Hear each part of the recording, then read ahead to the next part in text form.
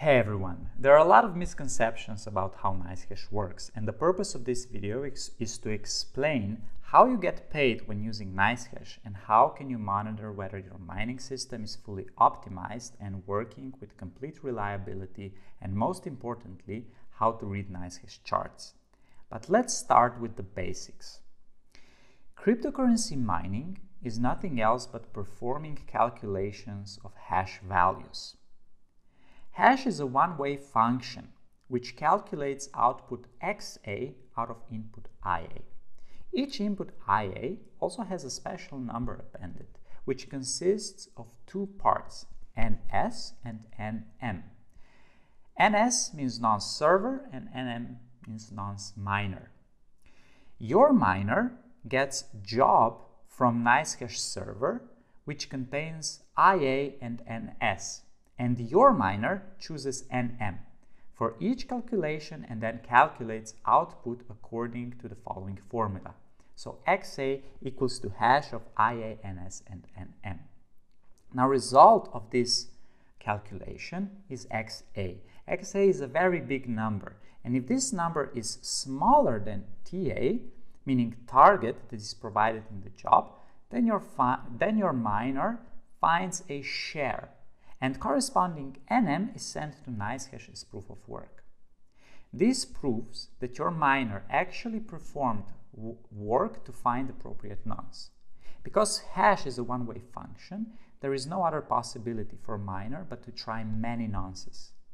So for example, if you're mining with 60 mega hashes per second, this means that your miner is trying 60 million of nonces per second and making 60 million hash calculations per second. So let's explain what a share is. So when your miner is lucky to find an appropriate nonce NM, it packs it together with ID of the job, and this is sent to NiceHash server as share. And NiceHash can then basically do three things. Your share is accepted as valid. The second scenario is that share is rejected as invalid, meaning that the calculation was wrong. Or the share is rejected as stale, meaning it came too late. So let's go through these different scenarios. First, let's go through accepted or valid share. Your share is accepted if your nonce is correct, meaning that there was no mistake in calculation and the share arrived to the NiceHash server on time, meaning it was not too late. Usually you can notice accepted shares when miner console window informs you, for example, that a share is accepted. And this is usually represented with a green color. You get paid some fixed amount of Bitcoin for this share. The amount of Bitcoin the share is worth depends on two factors: how hard the work was and how much buyers are paying currently. We will explain only the first one because second one is part of the NiceHash confidential proprietary algorithm. The hardness of work is defined by TA, which is calculated using the following formula. dA is difficulty. So the higher the difficulty, the smaller the number TA. And for miner, it is harder, meaning it takes longer to guess appropriate XA, which would be smaller than TA. In fact, if we increase difficulty by a factor of 2, the number TA becomes smaller by a factor of 2, and your miner consequently finds only half as many shares as before. So NiceHash adjusts dA dynamically according to your miner's speed. If your miner is faster and is submitting shares more frequently than expected, NiceHash increases difficulty.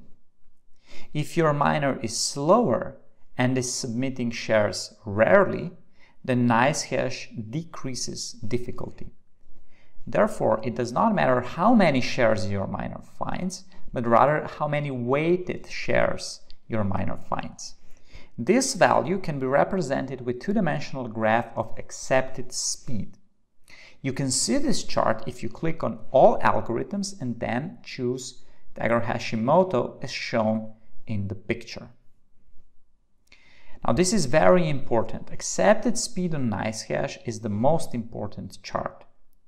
It tells you how your miner is actually performing.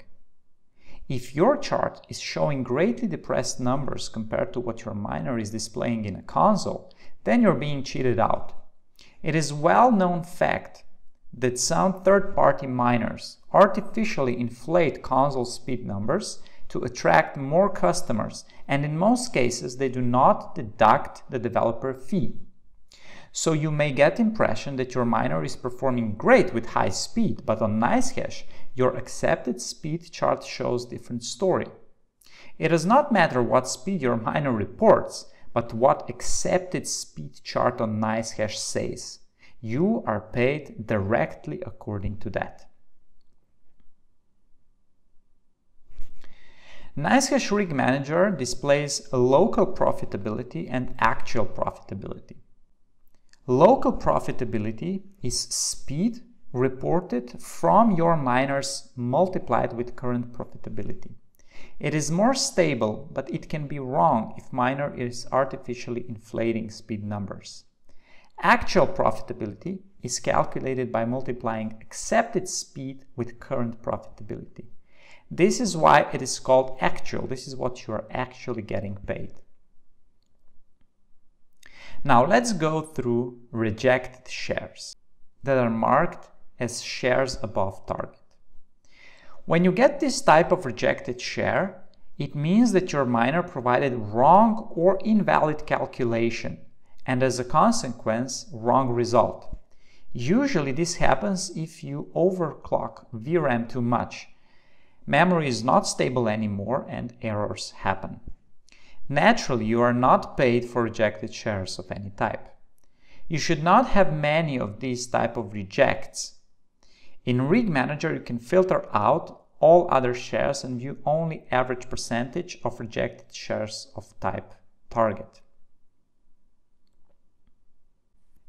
Now let's go through rejected shares that are marked as stale or job not found.